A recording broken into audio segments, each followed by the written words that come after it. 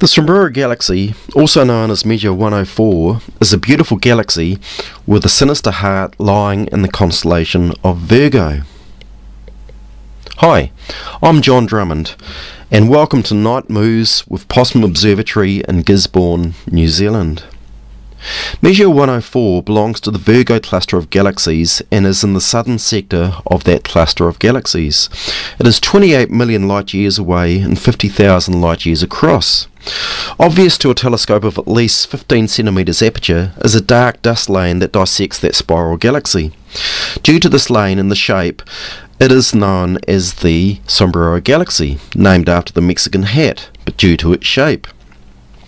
Our own galaxy, the Milky Way, also has dark dust lanes and dark nebula across it, as can be seen in these photos, these wide-angle photos taken from Possum Observatory. The Sombrero galaxy lays edge onto us, as opposed to looking face down onto it, as we can see in this photo of NGC 6744. When we look at Measure 104, the Sombrero, we're actually looking along this edge of it, much like looking along two fried eggs slapped back to back.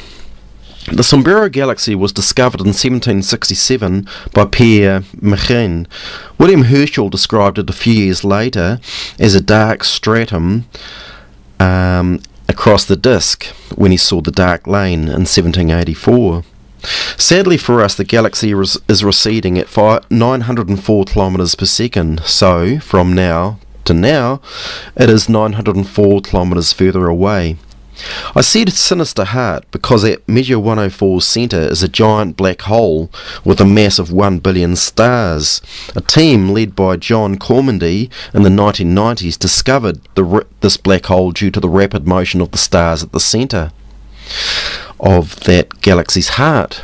The only thing that could explain that motion was a massive black hole, one of the largest we know. Surrounding the galaxy is a vast halo of globular clusters, about 2,000 of them. This is about 10 times as many globular clusters as our own galaxy, the Milky Way galaxy, contains. Here is a screenshot from Guide software showing the RA and declination if you want to look at that galaxy and find it. And here is a map that will show you where Measure 104 lays in relation to Corvus the Crow. This is how I normally find it. The galaxy is magnitude 8 and about 9 times 4 arc minutes. So get outside, have a look at it. You'll really enjoy this galaxy. You'll love it. So thank you very much.